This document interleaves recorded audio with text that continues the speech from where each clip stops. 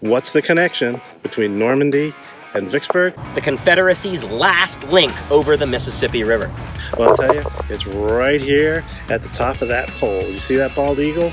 That is Old Abe, who was a member of what state? Wisconsin. Right, thanks Miles. Wisconsin. Old Abe was the mascot of one of the Wisconsin regiments. They brought him into battle. He would scream and flap his wings. He survived the war and then was retired. But his career didn't end there because he became the model for the insignia of the 101st Airborne. Battle of Vicksburg, Battle of Normandy. Check it out. Hey, we have an entire month of Paratrooper on D-Day games on Mark's Game Room channel.